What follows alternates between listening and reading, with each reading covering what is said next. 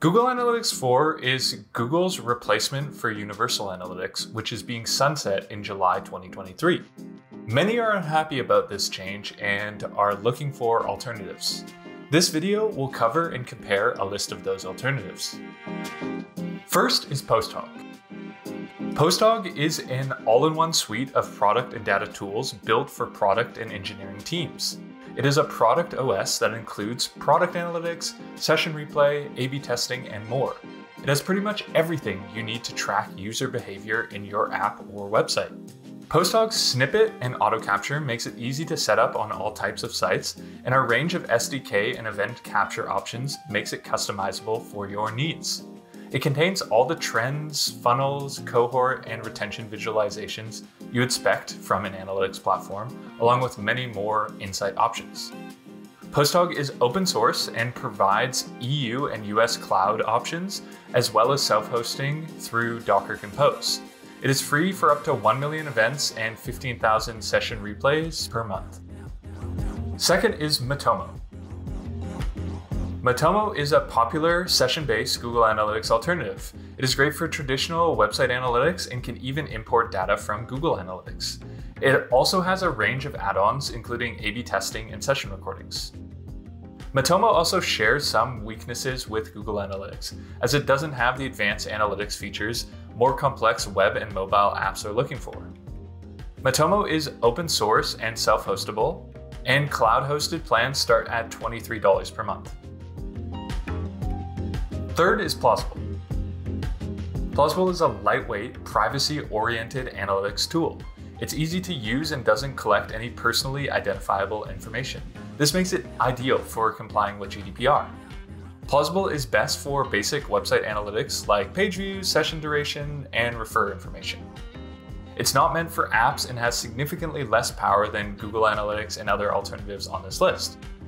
Plausible is open source, self-hostable, and a hosted version starts at $9 per month for 10,000 page views. Fourth is TelemetryDeck. TelemetryDeck is a privacy-minded analytics tool for mobile apps. It has an event-based model with first-party SDKs for Swift, Kotlin, and JavaScript. TelemetryDeck makes it easy for app developers to track things like active users, app versions, and basic user metadata like location. It also supports basic retention and conversion funnel insights. Since it only collects basic user information, it doesn't need consent banners as well. TelemetryDeck has a free plan that comes with 100,000 signals per month. The paid plan starts at €19 per month for 1.5 million signals. Fifth is PiwikPro. PiwikPro is a commercial spin-off of Matomo. It includes a similar near copy of Google Analytics experience like session-based tracking and UX. Its differentiators are enterprise-level support and an integration with a CDP.